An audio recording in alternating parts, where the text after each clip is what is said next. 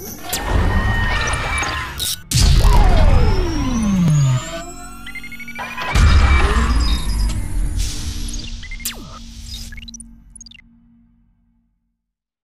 there, Psych2Go fans. For those of you who are new, or someone who's been a loyal fan, we're glad to see you here and want to thank you for supporting us. Your ongoing help, sharing, and liking has helped Psych2Go continue our mission to make psychology accessible to everyone.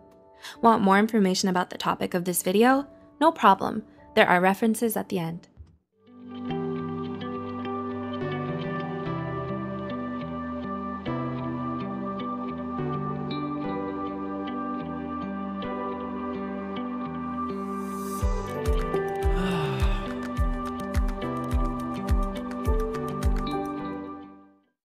Are you lucky enough to have a best friend, or at least have known a deep, trusting friendship? Finding a true, loving friendship, one that makes you feel happy, safe, and secure, is so rare and special that when we do, we can't help but wish that it would last forever. Having friends like this can be one of the greatest pleasures in life, so it can be devastating for us to lose them.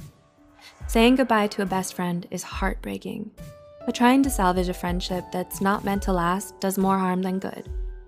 Loving someone means doing what's best for them, even when it hurts you.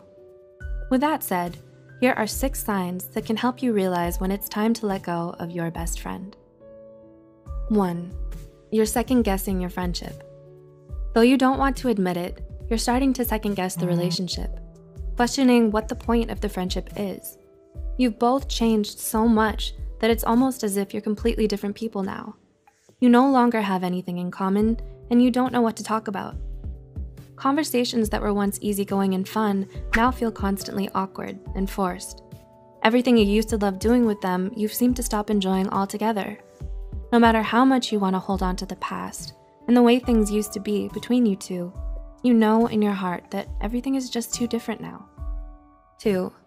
You don't communicate anymore. Another common reason why friendships end is because people tend to grow apart over time. You and your best friend have both gone your separate ways, but you're still holding on and pretending like you haven't. You still think of them as your best friend even if you haven't kept in touch or talked to them in ages. You barely see each other anymore, and neither of you make any effort to get together. You might want to pretend as if this is normal, especially when you're either busy or live far apart from one another. At some point though, it will all start sounding like empty excuses to you. 3. You want different things. We all have plans and goals that we want to achieve in our lives, and sometimes pursuing them can mean having to let certain people go. It's hard when you and your best friend both want different, very different things for yourselves, and staying in the friendship means sacrificing one or the other's hopes and dreams. Asking someone to give that up for you will only make them resent you for it in the end. 4. You found other friends. You may not realize that you and your best friend are already drifting apart until you make new close friends.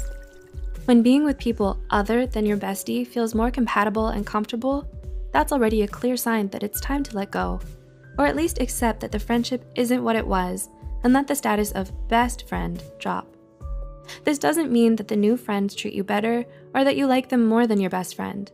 It simply means that you feel like you belong more with them than you do with your old friend, and that you owe it to yourself and to them to be honest about it.